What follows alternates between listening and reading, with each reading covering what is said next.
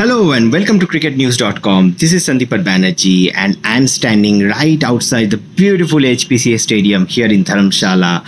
And India start their massive home season from here. And this particular venue, which is situated right in the foothill of the Himalayas. And to start with, they are taking on the Proteas in a 3-match T20I series.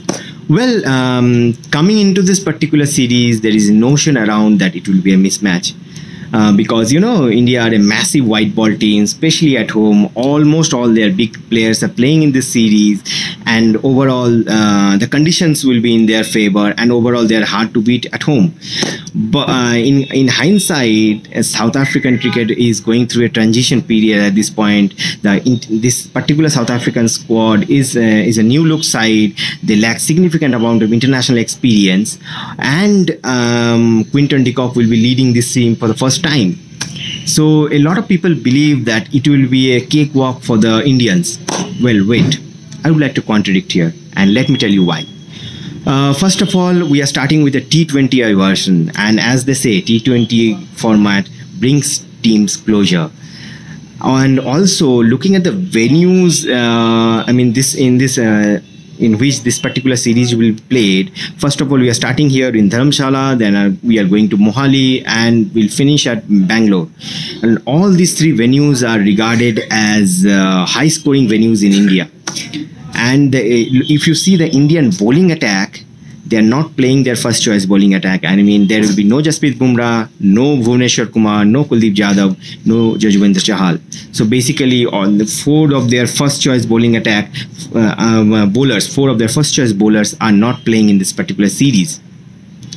So this gives South African batting, even with their lack of experience, a chance. I mean, the pitches will be very flat over here in these particular venues, and if they can win the toss and chase and try to chase down totals, I think they have a massive chance here.